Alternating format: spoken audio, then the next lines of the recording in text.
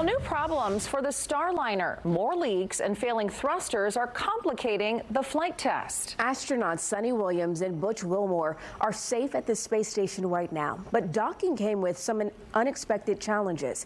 Fox 35's Esther Bauer is live at Kennedy Space Center. So, Esther, we just got an update on the mission. What did you find out?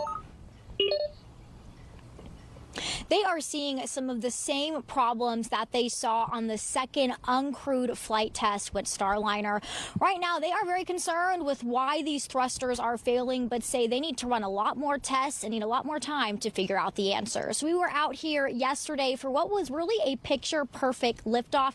We do want to get that video up on your screen right now, but issues for the mission started around 4:30 on Wednesday afternoon. They saw helium leaking at a faster rate than they had originally planned for. They also found two larger leaks on the spacecraft.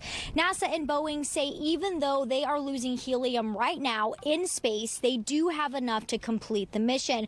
But the thruster failure is something they are studying closely. I think we'll have to take a little bit more time to figure out what's going on with the thrusters. So what the software does is it says, I won't use that thruster anymore. And so when we say failed thruster, we're talking it's not available for the GNC flight software to use. In total, they lost 5 thrusters while they were trying to dock. The crews were able to fix 4 of the thrusters, but one is still faulty, and they're running tests on it. The astronauts are safe at the International Space Station, and work is underway right now to see if this spacecraft will pass certification after this test. Now, right now, officials with NASA and Boeing are really standing firm that this was a test flight, meaning they were expecting to have issues just like this pop up. But the big concern and what they are tracking closely is being able to bring these astronauts back here, back home to Earth safely.